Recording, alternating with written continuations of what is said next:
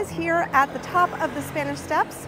We are going to take a walk through the historic center of Rome. So this is the perfect walk to see Rome in a day, but without the Colosseum or the Vatican. Or it's ideal for those of you who are following my 3-day itinerary on RomeWise. So on that itinerary, we include this walk, which I call the reconnaissance walk, and you've got the Colosseum on another day and the Vatican on another day. So this would be one of those 3 days. Now, Rome may seem like a big city, but in fact, on this walk, we are going to cover so many of the most important must-see historical sites that you want to see when you visit Rome. This walk can take either a half a day or a whole day, depending on your pace and some of the stops you might make along the way. So on this walk, I'm going to follow the Google map that I have created for you, and you'll find a link for that below, but I'm also going to show you some of my secret spots and favorite things to do along the way.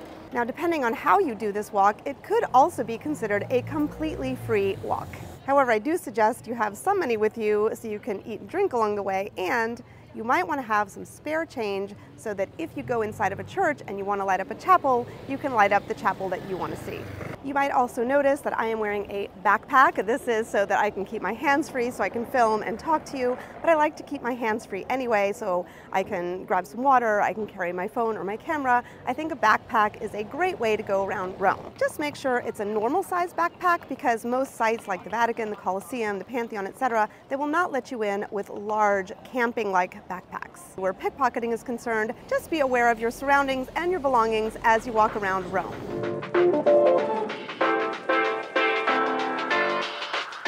So from here, we have the option of walking straight down the steps, which is a good option if you are limited on time. But the piece that I'm going to take you with me on right now, going to the Pincio and Piazza del Popolo and Via Margutta, is a great option for those of you who are looking for a little bit of quiet time and quiet space, because once we get down into the historic center where Pantheon and Piazza Navona are, it's going to be pretty busy. So let's head over to the Pincio. Here we go.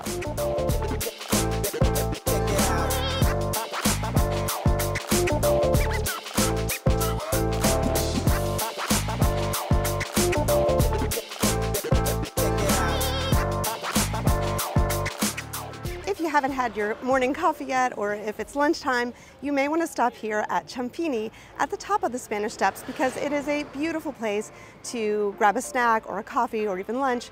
It's not, gourmet food, but it is an incredible location with a stunning view.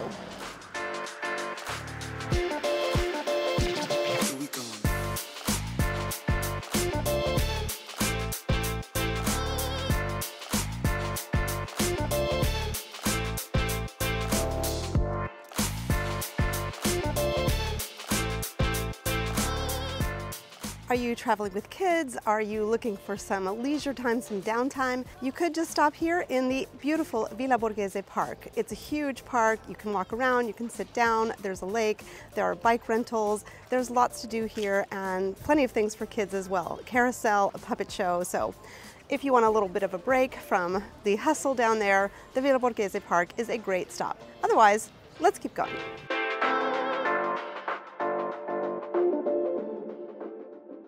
This part of Rome is called the Pincian Hill. It is not one of the original 7 hills of Rome, but it was, of course, around during the time of the Roman Empire. Julius Caesar had gardens up here, so it is part of ancient Rome as well as present-day Rome, and it offers us the beautiful Borghese Park as well as a gorgeous overlook above Piazza del Popolo with a stunning view of St. Peter's Basilica in the background. If you're doing this walk later in the day, you might be lucky enough to catch the sunset from up here. It is absolutely fantastic.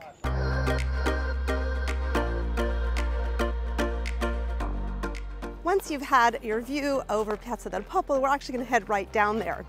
Believe it or not, this is not actually the best photo spot for a view, because somehow it all gets lost because it's too far down. So save the photos for another spot.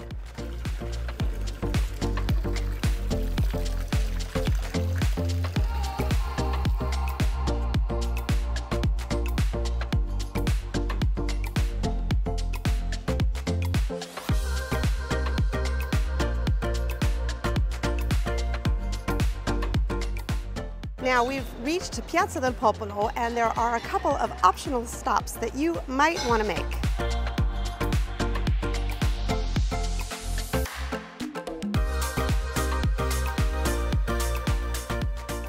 I'm standing here in the Porta Flaminio because I wanted to show you behind me Piazza del Popolo with that giant obelisk. That obelisk used to stand in the spine of the Circus Maximus in ancient Rome. Emperor Augustus brought it here as a spoil of war when he defeated Antony and Cleopatra at the Battle of Actium in 31 BCE. I really recommend a visit to this church. It is stunning, and there are Caravaggio paintings, Bernini sculptures, Raphael, Pinturicchio, and much more. Here's a curious fact about Piazza del Popolo. If you ask just about anybody, Romans included, they will tell you that the word popolo stands for people, which it does. But in the case of this piazza, it is not Piazza of the People. In this case, the word popolo stands for poplar trees. So this is Piazza of the Poplar Trees. So why is this called Piazza of the Poplar Trees if there are no poplar trees anywhere in sight? So Emperor Nero, Rome's 5th emperor, there are a lot of adjectives we can use to describe him. You may remember him from the Domus Aurea video that I did for you. In any case, he fell out of favor with the Senate and he was forced to leave Rome and commit suicide. Needless to say, he was not given an emperor's burial. He was cremated and his ashes were stored in this space up here. There was a sort of a potter's field where people were buried if they didn't have anybody to claim them, or people like fallen emperors. Now, in the year 1100, which we can consider the Middle Ages, there were a lot of rooks that were hanging out in these poplar trees around here where Nero was buried. And the rooks, birds, blackbirds, they were just cawing all the time. And the people thought that it was Nero's ghost coming to haunt them. So the Pope at that time built the church that I just showed you, Santa Maria del Popolo, and they threw Nero's ashes into the Tiber River. The church was eventually embellished, and it is the beautiful church that you see today from the Renaissance. And obviously those poplar trees, the rooks, and Nero's ashes are long gone. But this is Piazza del Popolo, Piazza of the Poplar Trees.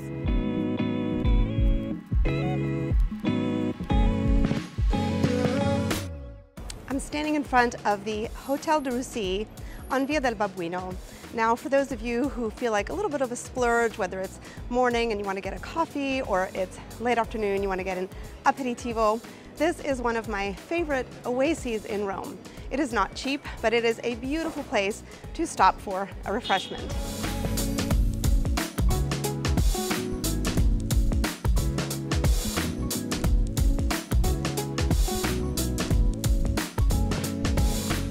Guys, I've never been on this street and seen more than 20 people. Usually it's about 10, including me. So as you can see, it is a beautiful, quiet, serene, elegant street. It's also considered an artist street. So in November, there is an art show here, and sometimes at other times during the year. It's also full of art galleries of all different types. So it's a beautiful place to come window shop or even shopping.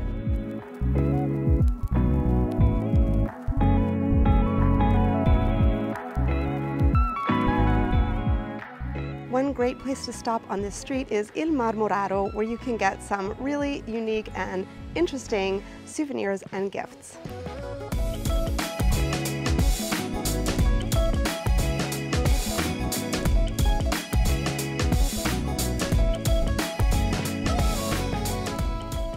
Okay guys, we have reached the end of the quiet part of our walk today. The Pincio and Via Margutta are two very beautiful, quiet spots, as you have seen, but now we are going to head to the bottom of the Spanish Steps, and you're going to notice it's going to start getting a lot more crowded. Let's go.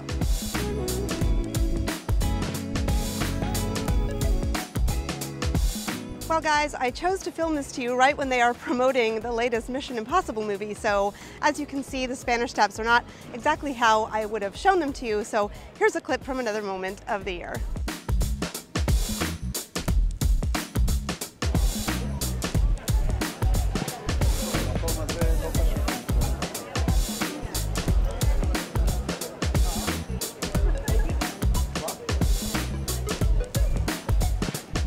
I've done a video for you about how to get from the Trevi Fountain to the Spanish Steps. On this walk, we are going from the Spanish Steps to the Trevi Fountain. It's really close by, so let's go.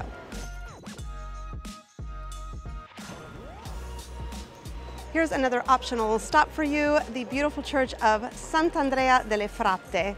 Inside you can see two beautiful sculptures of angels by Gian Lorenzo Bernini. These were used as models for the angel bridge that leads to Castel Sant'Angelo.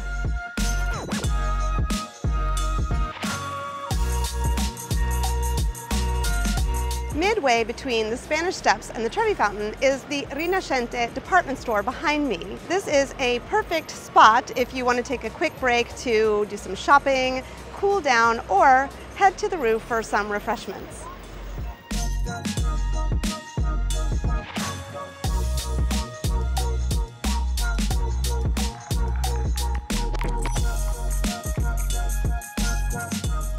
Yeah, it's a bit crowded. If you want to see the Trevi Fountain without the crowds, you've got to come in the winter or really early in the morning, like before 7 o'clock.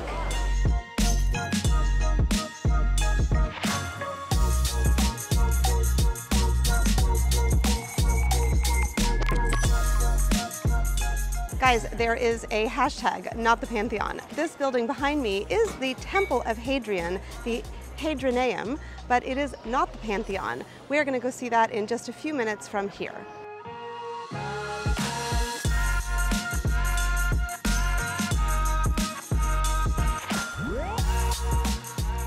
Well guys, my favorite monument in Rome. You could easily just see it from the outside if you don't have the time, you don't feel like going inside, but I really do recommend a visit inside if you have the time.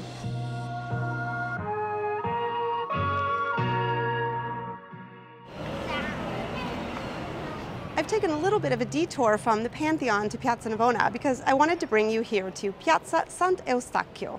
Besides the beautiful church of the same name and the gorgeous Borromini spiral on the Church of St. Ivo that you can see from the piazza, this is a great place to stop for refreshments. Piazza Sant'Eustachio is the perfect stop because it has the trifecta of perfect snacks. You've got Gunther Gelato, one of my top 10. You've got Zaza Pizza, probably my favorite pizza by the slice. And Caffè Sant'Eustachio, one of the most famous, if not the best places to get a coffee here near the Pantheon.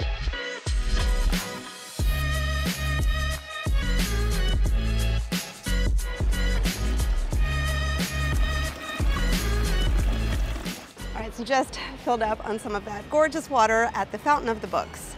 And we are about to head to Piazza Navona, which is maybe a 3, maximum 5-minute walk from the Pantheon. But first I want to show you a very special thing that you can stop and see along the way.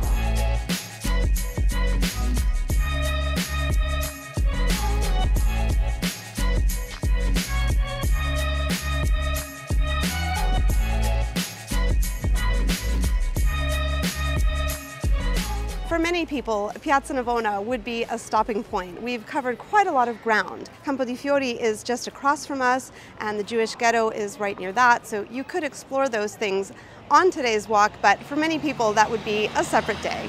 If you've got some energy and some time and you want to see a little bit more, there are a couple more places that we could include on this walk, so let's go check them out and then you can decide for yourself.